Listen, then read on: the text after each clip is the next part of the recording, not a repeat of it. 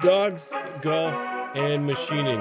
How are these things related and why you should care? Because it may in fact crash your machine.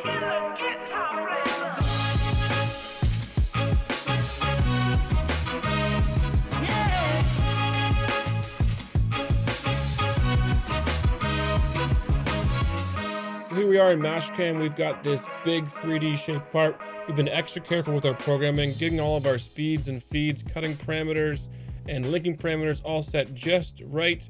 We take the extra time, launch into verify to make sure our program is completely crash proof. We verify it, everything is good. I've even got my collision checking turned on, and it should pause if there was to be a collision. Even if there was not a pause, we should see red on this model if things went bad. So we post this out into Gcode, take it out to the shop floor, start cutting our part, which will simulate here inside of Vericut. So I've got a Haas mini mill loaded up, and I've got my part loaded into the vise. And if we go ahead and play through this simulation here, and again, Vericut will, this will be simulating the Gcode file that I've created from Mastercam. And so far, everything's looking just great. It's going just how we would expect. Until we get to the very end of our program and looking at our part view, I've got some red over here on this model. So what's happening there? I've got crashes along the back of my part and the side of my part. So what's gone wrong here? So what showed up in Mastercam showed it being perfectly fine. I come over and verify it in Vericut. Things are now crashing. So what's going on? Let's head into our drawing board app here for a quick minute and see if we can explain what's going on here in the background. It's not overly complex, but basically if we're starting here and let's say we're moving over, let's draw a line here, say that's 4 inches, and we'll do another one over here and we'll assume that's 4 inches as well. Let's draw in a vertical line here and let's say, again, this is 4 inches. And one more. Again, 4 inches. So let's assume a few things here. Let's say that our x-axis, when in the rapid mode, let's get a different color here, will go at 1,000 inches per minute. Our y-axis, let's just make these the same color here, does the same. It does exactly the same rapid feed rate, 1,000 inches per minute. So when we command a position of x, let's say, again, this is going to be 0. If we tell it to go to x4, y4, and both of these axes move at their maximum rapid rate, we will obviously arrive at the destination at the same time. They're both moving the same distance. They're both traveling at the same speed. They will arrive at their destination at the same time. So now what happens when we tell this to go to x8 and y4? So one of two things is going to happen here. So scenario number 1 will be, again, this is depending on the machine. What could happen is that you will start at x0, y0, and you will rapid and end up at the correct location. You'll do a straight line movement all the way there. Scenario number 2, let's go over to, say, this color here.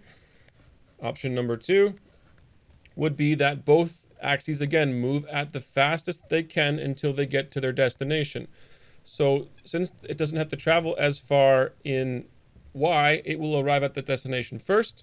And once that's reached, it will carry on only in the leftover direction. So it needs to travel an additional 4 inches in x, and it carries that out by itself. So that's scenario number 2. And this is what we refer to as a dog leg rapid. So that's the dog leg right there. And then again, I guess if you want to know the name for the other version, this is what we refer to as a linear style rapid. So obviously you can see the differences here. One machine is doing a straight line, even though one axis is traveling farther than the other, and the other one is doing this dog leg. So one is not more advantageous versus the other. You're still going to arrive here at the same time, no matter which of these motions you do. The problem comes from when you are expecting to see this green line and you get the yellow line, or vice versa. You are expecting the green, you get the yellow, or you expect the yellow and get the green. So yeah, if you're trying to avoid clamps, fixtures, part of your machine, part of the part, bad things are going to happen. So that's what a dog leg rapid is. Let's go and have a look at this now in Mastercam. So here in Mastercam, I've got a crude part drawn up here just to kind of explain this and give an example. So we're doing a cut on the wall here. multiple cuts. In between these cuts, I'm having to rapid back to the beginning of the cut, and it's having to move more in X than it is in Y. So here we're getting a linear interpolated rapid, but you can see if we get a dogleg, this little boss right here is probably going to be a problem.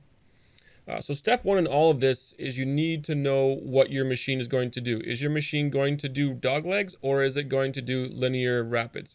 So you need to go to your machine and basically type that in, G00, X10, Y5, or whatever it is. As long as one axis is more than the other, push go, cycle start, and see if it does a straight line or see if it does a dogleg.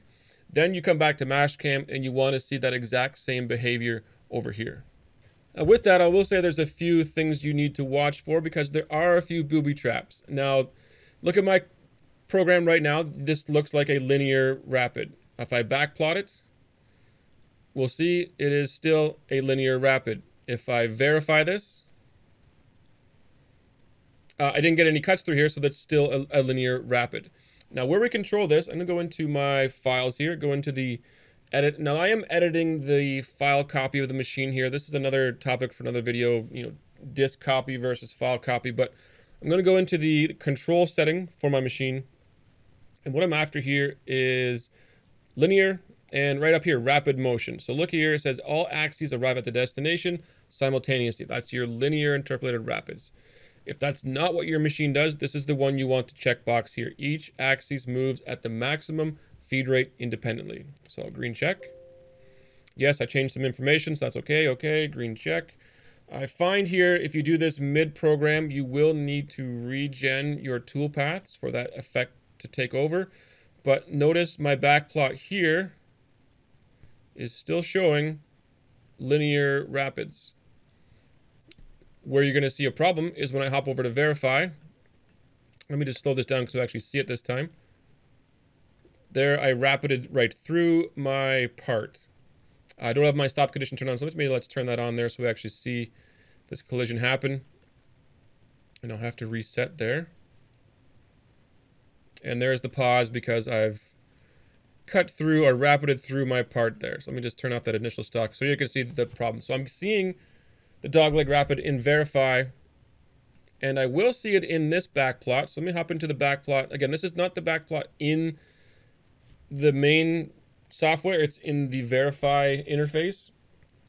And this one, there's the feeds, and there you're seeing the dogleg rapid. So over here, I'm going to see that dogleg rapid, but I'm not seeing it in the this is referred to as the classic backplot. I know there's not a switch anymore, so they don't really refer to it as classic, but this is the old school backplot, and it's not showing the dogleg, even though I've got the control set up to do that. If your machine does do dogleg rapids and you've set Mastercam up for it, just know that you're not going to see that come out in this backplot anyways. You're going to want to step it up and do the verify or even machine sim to confirm that you are in fact getting good code. Other options for addressing dogleg rapids. Majority of the toolpaths in Mastercam now have the ability to output feed moves instead of rapids. So when you check this box inside of your toolpath, and this is available for a lot of the 3D toolpaths as well, let me just screen check. Notice that move is no longer yellow. That is now a high feed rate move, 500 inches per minute in this case.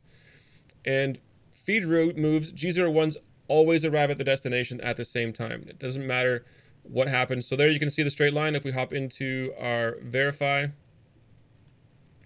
we'll single step through here.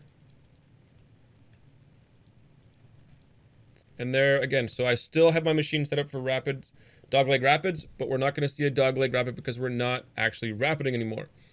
So that's one possible fix there, is using the output feed move override in each specific toolpath. So with this toolpath, let's just have a quick peek at the resulting G-code. So there we're going to see all of our rapid moves are now the high feed F500 feed rate. So these are all cut motions here. There's a retract right there, 500 inches per minute, reposition, back down to depth for the next cut. So we're seeing all high feed moves. Now there is another option. Let me go back into this toolpath, turn that off, forcing us back into rapids.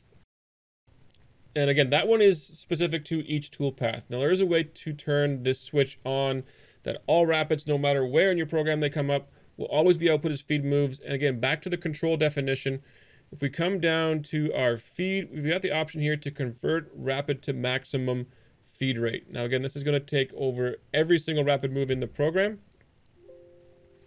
And let's have a look at the difference here. Green check all this, rebuild our toolpath.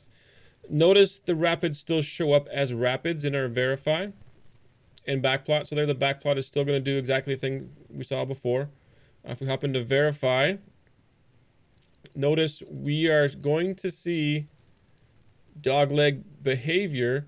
However, when we post this into Gcode, we're going to see that same high feed rate behavior. So there's our slight retract, full retract 500 inches per minute, reposition at that still high feed rate.